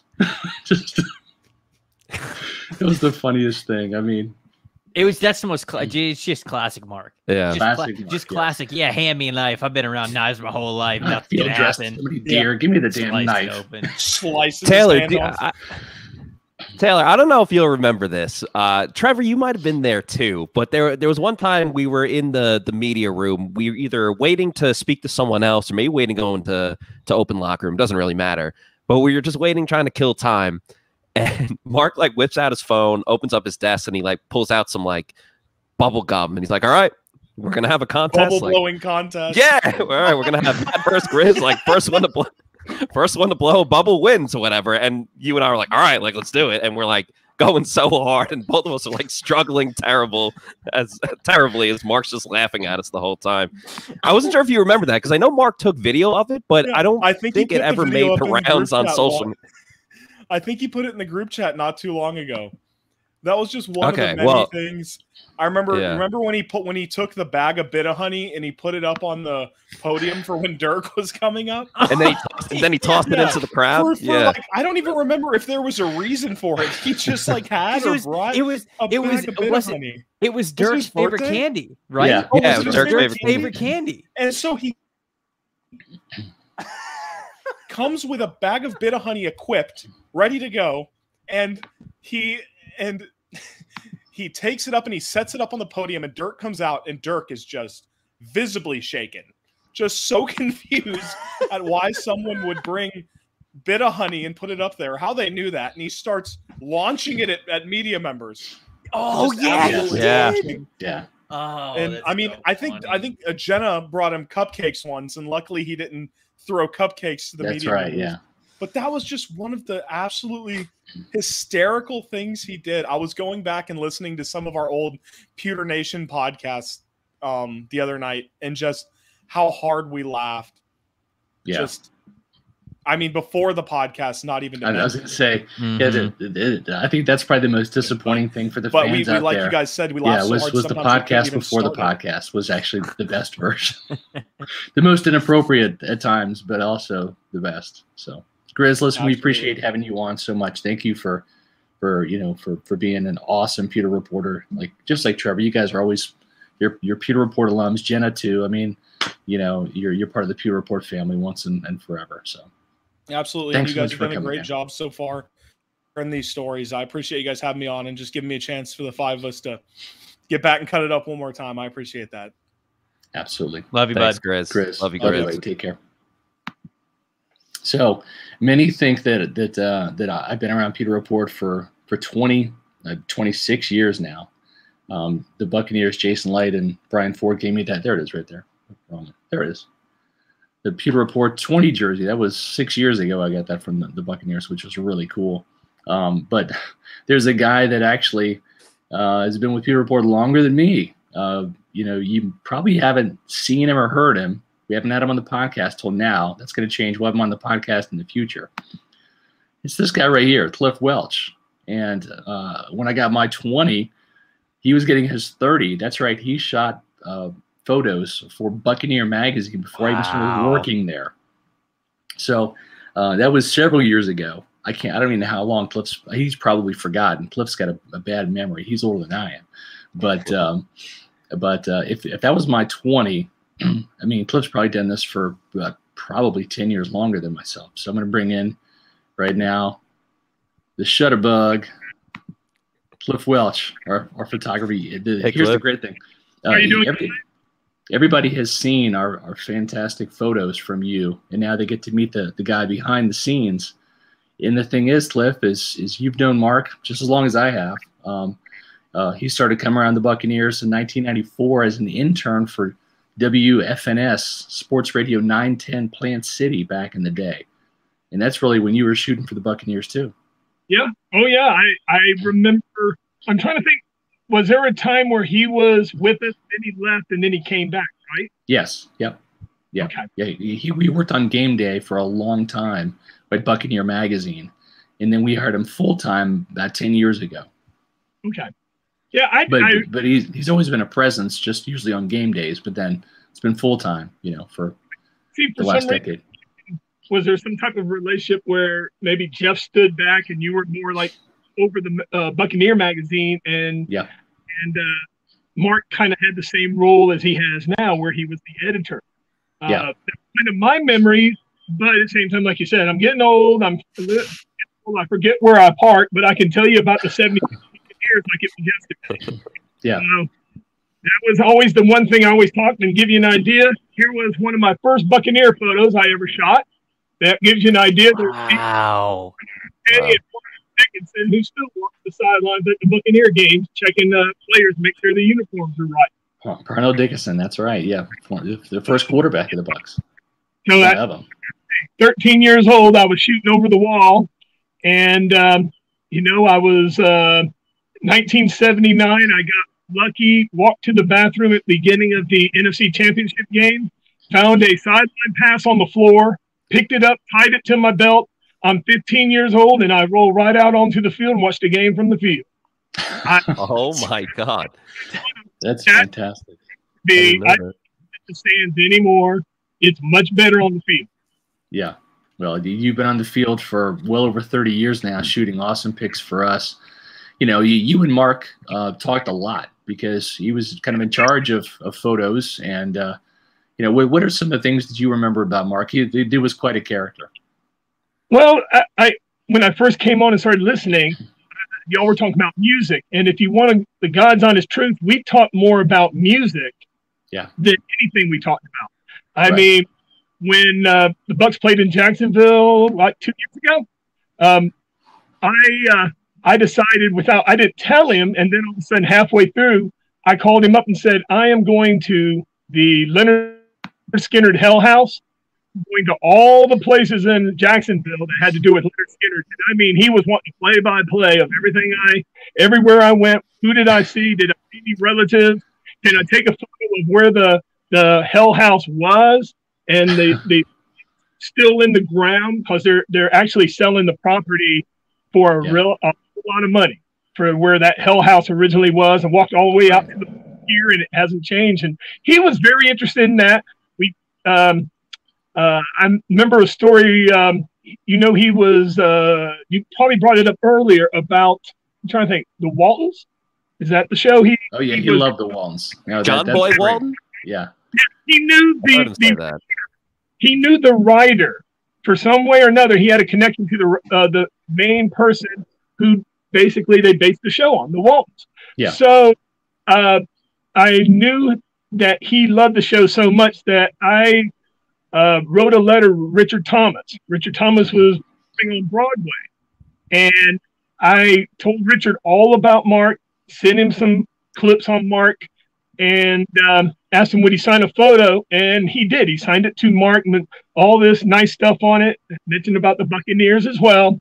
Mm-hmm. And Mark was going to cry. It was just such a touching thing because you knew how much that meant to him. Yeah, and he loved nostalgia. He loved the South. He was a Southern boy by the grace of God, as I said. I'm calm, you know. On my Facebook page and on my Instagram account, I put the Freebird because he loved Leonard Skinner. He did. And I put the little thing about the Freebird so you could hear the music, and that's what I think of when I think of Mark now. I mean, he's a free bird.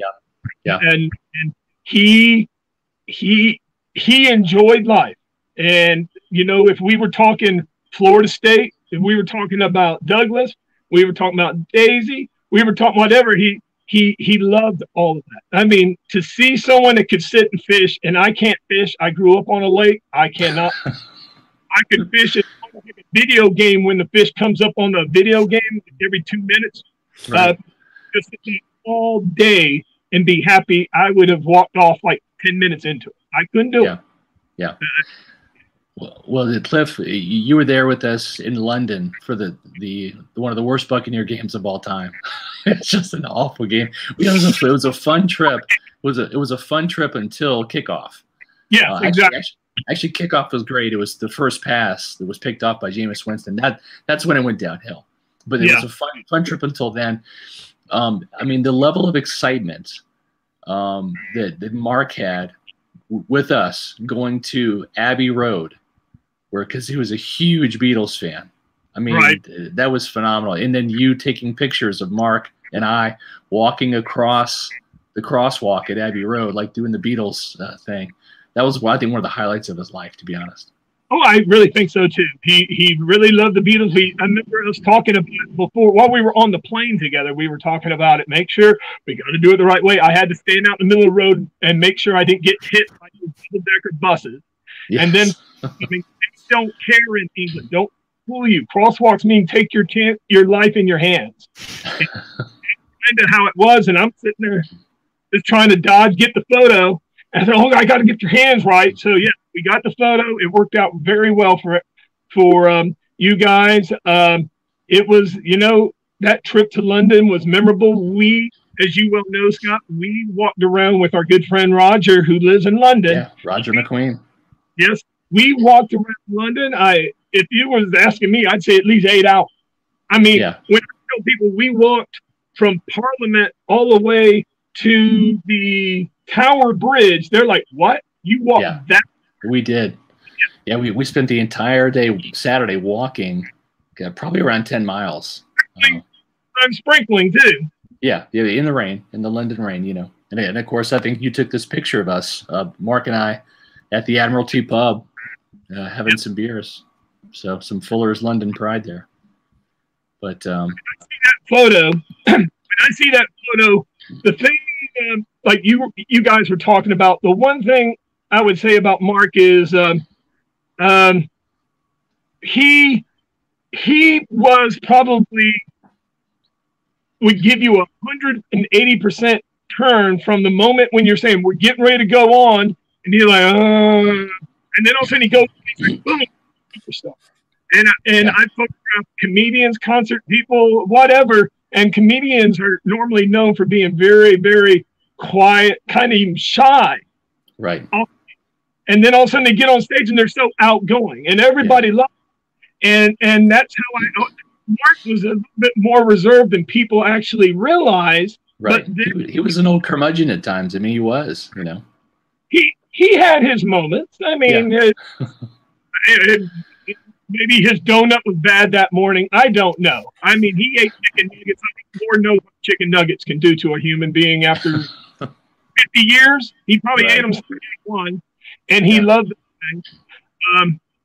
I can't tell you, but him and I had some of the most fun talking. Like I said, we talked from Lynyrd Skynyrd to country music to the Beatles.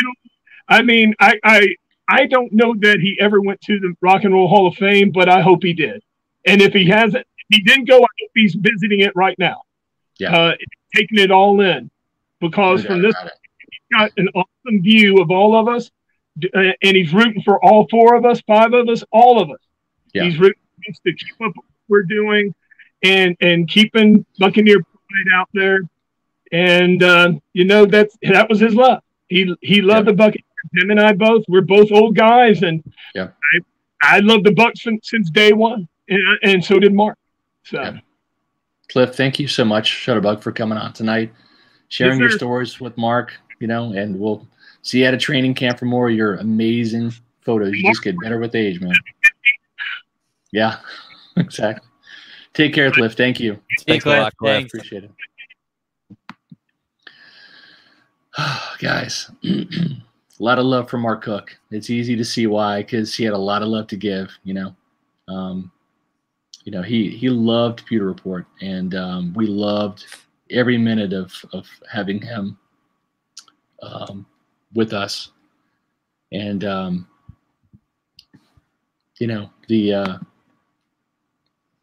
podcast is really. I'm so glad, Trevor, that you and him, because I was really the last one to kind of come around, but you guys really kind of spearheaded this endeavor, and it really gave people a chance to see the real Mark Cook. Yep. Because the behind the scenes Mark Cook was the real Mark Cook, and the behind the scenes real Mark Cook came through loud and clear on the podcast. His twisted, dark sense of humor, his good natured ribbing. All of that, his imagination, it was awesome. It was awesome to be a part of, and I'm glad that we were able to transition from the audio version of the Pewter Nation podcast to the video version of the Pewter Report podcast, so people could really see, the the character and the caricature that was Mark Cook, because the guy was visually funny too. You know, I remember I wrote about it in my Fab Five tribute last Friday. You know, when Mark was heavier, you know, and he and I, we both have kind of built similar. I'm a little taller, but you know, we both have gone through kind of our skinnier phase, and we've, you know, this is Mark when I first met him. He was a heavier guy. But when he was you know, heavier like this, he looked like Chris Farley, you know. And so he would sit there and do the, you know, fat man and little co, you know, and he would just do that, like just because he wanted to make you laugh. I mean, that's why I push so hard to do the podcast, is because if you guys had boring personalities, I wouldn't have pushed for it, because it would have stunk. But I was working with you guys for a couple of months, and I'm like, this is gold. The three of us sitting at One Buck Place. I mean, this is what Buccaneers fans want. They want your great writing, but they want to know the person behind the writing too. And you know, I'll kind of end it with this. And I was thinking about this when Jenna was speaking and talking about Mark and how inviting he was and the presence that he was. And you know, when I really kind of sit back and think about it, Mark's seat at One Buck Place was in the middle. And Mark's seat was really the only seat at One Buck Place that could connect with every other seat that was in the room, whether it was the WDAE guys next to him in the corner, whether it was Jenna, or on the other side, Rick and Greg and everyone over there. And you know, if he looks to his right, then you have the whole Pewter Report team there. And at the end, you had Fred and the Joe Bucks fan guys and everything. Mark could connect with everyone. And it's so funny how things work out that I'm sure that seat assignment was just a random seat assignment. And now when you sit back and you think about it, how special that group of people was and how special Mark was in the middle, he was in the exact seat that he was destined to be in all of our lives. And I know he's still going to be in the middle of that room forever for everybody. Yeah, you're exactly right. Well said, Trevor. Matt, any final words to share?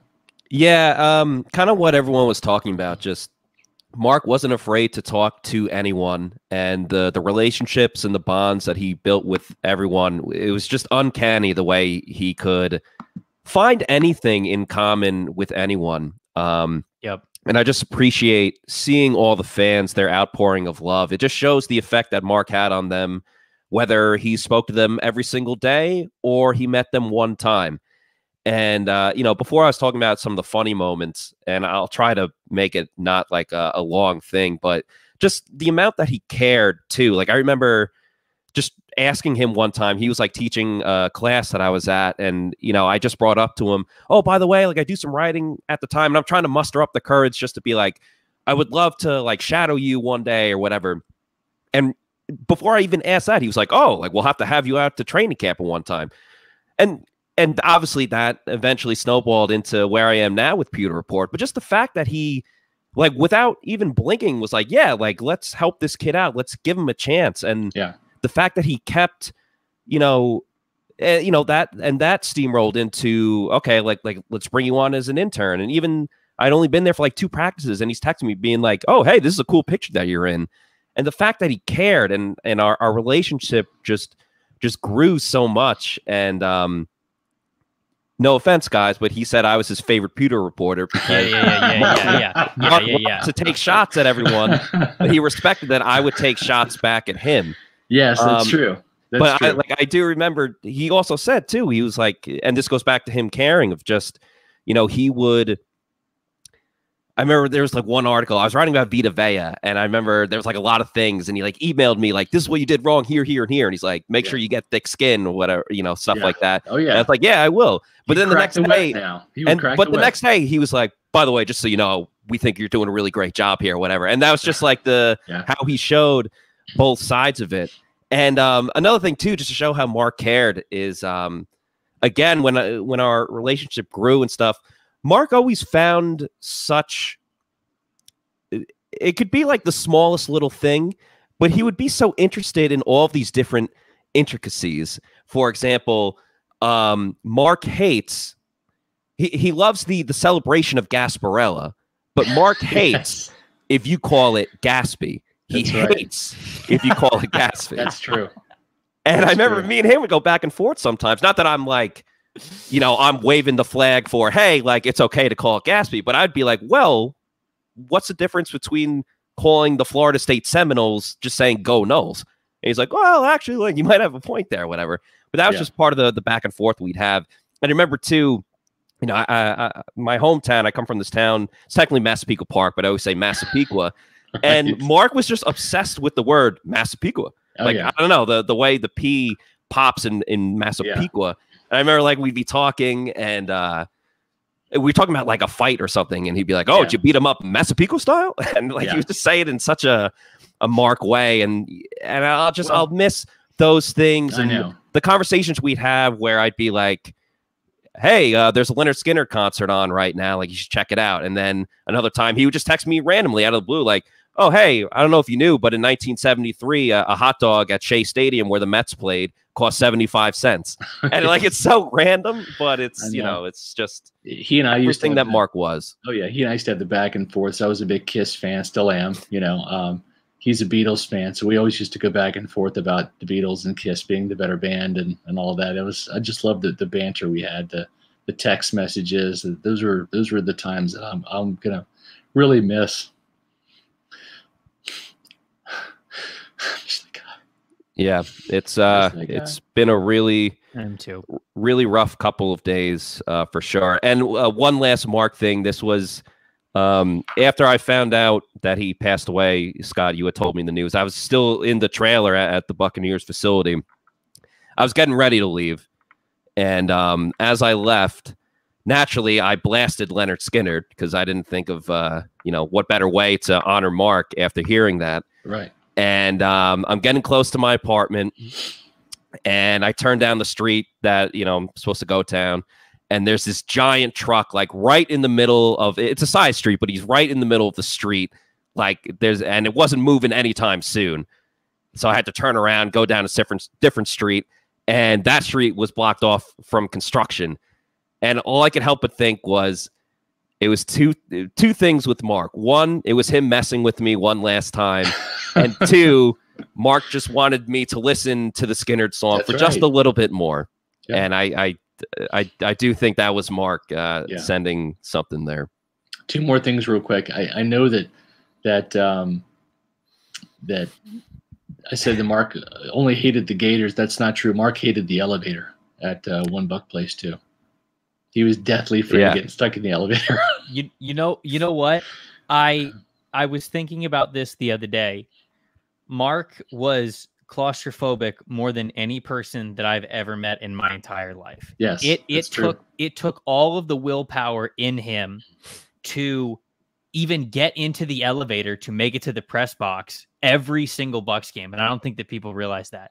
Yeah. And there was a moment where the first couple of times that I used the elevator with him, he told me, he's like, hey, I don't really love elevators. And he kind of freaked out a little bit the first couple of times we were in the elevator. And I didn't know if he was joking because he's a big prankster, right? You guys, you and Mark used to mercilessly prank me my first year there. And so I wondered if it was one of the pranks. And when I figured out it wasn't, I was like, oh, dang, okay. And we eventually got to the point where I would try to make sure that I'd be like, okay, we'll ride in the elevator together. And there came really a point or an instance or two where he'd be in the elevator with me, but he felt okay because I was in there with him. And that was a big moment for me. I was like, this dude really he trusts me. And it was just it was another one of those things where it was this is the friendship we had. This is the connection that we had. He knew that if I was getting in the elevator, it wasn't going to crash and fall. We were going to be okay. I wasn't just toying with it. Or at least the Lord's going to take a Gator fan with me. Right. Yeah. Even out the score. Yeah. 1 for 1. So I remembered that the other day, and it just made me smile thinking about how, we got to that point in our friendship and our relationship. I'll say this too. I mean, Matt, you bring up a great point about Massapequa. He used to love Massapequa. He used to love to say that, but that was not his favorite city. You know what his favorite city was? Chicago. You know why? With Matt Nagy. Matt Nagy. I think I'm going to listen to that podcast after this because that Nagy. Was that the Chicago game when Mr. Trubisky like lit up the Bucs? I don't know when it was. Do you know who interviewed Matt Nagy after the Chicago game? Adam Kaplan. I don't do it as well as Mark does. I'll admit. I don't do a lot of things as well as Mark. There are times when we were gasping for air when he would bring that up. Oh my goodness. Trevor, what was your all-time favorite intro name Mark gave you? Do you remember? Well, like the man bun will always be very, very special to me because Mark called me that more than anyone else. And anytime a Bucs fan or a former Pewter Report reader of mine or whoever it is references that hairstyle that I had, or that nickname or whatever, I'm always going to think of Mark because it was just like Taylor said, he was relentless with the nicknames. And, you know, I'm very thankful that he was because it truly gave us an identity, right? I mean, when people talked about the podcast, they knew me as Man Bun. This was like a podcast alter ego that I got to have because of him, which is really cool. And of course, the favorites were when he would say, "This is my boss, Trevor Sikkema," and for some reason I would be the boss for that episode of the podcast, and I'd be like, "All right, cool, great, this is the power." There was one last thing, Trevor. We pranked each other so much. You thought you were being pranked one time when you actually weren't. You remember that going to McDill? Oh my Lord in heaven! Yes. Okay. So, we threw pranks on each other so much, and like I said, Scott and Mark pranked me so much in my first year. Hold on 1 second. So okay, this, to put it in football terms, this is like when a quarterback is getting hit and sacked so much they feel like ghost pressure. They feel like the phantom pressure. They throw the ball away when they actually had a clean pocket. That's what we did to Trevor. Mark and Scott got me so good so many times that they achieved their goal. I had fear in the back of my head at all times, no matter what. And so there was an event at MacDill Air Force Base, and I'd never been to MacDill before. Obviously, that's south in Tampa. It was former Bucs coach John Gruden was there working with the troops. And John Gruden was doing an event there, and I got an email from Scott the night before saying, "Hey, Trevor, we're going to go do this. John Gruden's teaching these kids some drills, whatever. We're going to go cover it." I'm like, "Oh, okay." So I go drive down. Like I said, I've never been to MacDill before. Yeah. So I check in, and it's this, to get onto MacDill Air Force Base, you have to, have a reason. They won't just be like, "All right, cool, see ya." You know, you've got to, say why you're there. This is a military base. And I get up there, and I say to the guard, I'm like, "Hi, my name is Trevor Sikkema. I work for Pewter Report. I'm here to cover the John Gruden event." And the dude's like, "No idea what you're talking about, kid." And I'm like, "Is there not a football event here?" And he's like, "Nope." And I'm thinking in my head right now, I'm like, they did not just do this to me. And he eventually takes down my license plate, everything. He's like, "I don't know what this event is that you're talking about, but you can go in. Don't go anywhere you're not supposed to. Find where you need to go. Just park, and then don't go anywhere else in the base." And I was like, "Oh, okay, yes, sir, yes, sir." I'm crapping myself at this point. Right. Oh, hold on. You're texting me. You're texting me. You're like, "Are you effing with me right now?" Right. Yeah. And I'm texting, and he's not responding to me. So I'm driving around this Air Force base, hearing the guy say, "Don't go anywhere you're not supposed to." And I'm like, they did not just do that. This is a next level prank that it really wasn't. We were pranking you all. That's the beauty of it. To a military base, to break into a military base for an event that didn't exist. And turns out Scott was actually just late and wasn't texting me back because he was driving. And I eventually found him 20 minutes later after I contemplated leaving the facility, never texting them back, quitting my job, going to do something else. And the funny thing is, I showed Mark your text. I said, "Look at Trevor. He thought we were pranking." And we weren't. And Mark thought that was hilarious. He did one of those Mark Cook wheezing and laughing, at the same time. I bet he did. That and just so many more stories that I obviously everything that's happened and the reason why we're even having this podcast is a tragedy, and it truly is. But it's just, these are the things that are going to allow Mark to live forever in so many countless incredible stories of moments that he made us feel great. And I always take that to heart, that quote that says, you'll never forget how somebody made you feel. You might forget little moments or settings or happenings, but you will never forget how someone makes you feel. And that is why there's so much outpouring from Mark. That's why we're always going to be telling these stories far beyond just this tribute podcast. The Lot 6.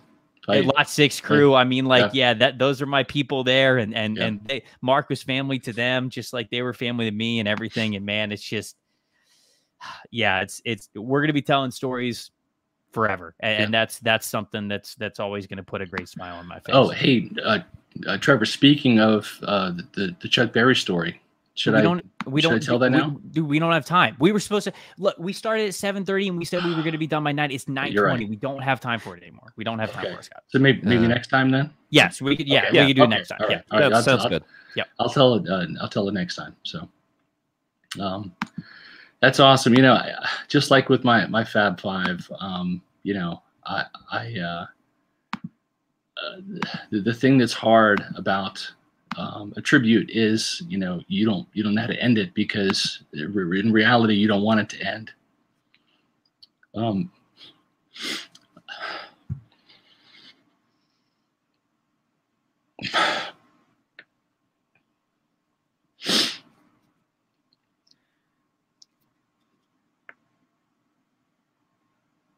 Love you, Scott.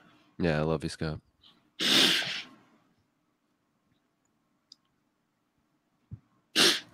It's not the end, man. I love you guys. I know. It's just hard, because I know we could do this for not hours, guys. We could do this for days, months, even months. We could do this for years.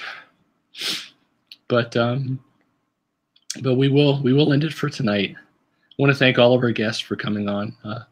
Obviously, John Ledyard, Taylor Grizz Jenkins, Eric Delarada, Zach Shapiro, Jenna Lane, Cliff Welch. And I want to thank everybody for their amazing comments tonight. I'm sorry we couldn't get them all on. But I want to thank you.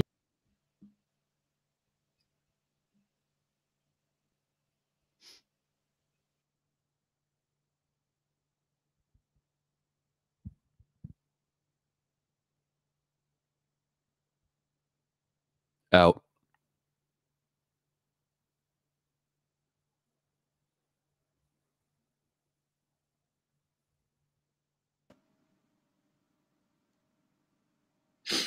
You there? I'm here. I don't know what happened. I think it was Mark messing with us one last time. I didn't know if you wanted me to send it off, so I said out. But okay. Well, I just want to thank everybody for joining us tonight. We had a great time having everybody talk about Mark Cook, and the good news is we're very close to $20,000 for Mark Cook and the family. So if you can, please donate. Their goal is $30,000. They're right around 20,000. Just a couple days old with this GoFundMe. So there's the address. It's also in the YouTube link. But thank you all, and to everybody, God bless you, and God bless the Cook family, his friends. Yes. And God bless Mark Cook. We love you, Mark. We love you, Cookie. Out. Out.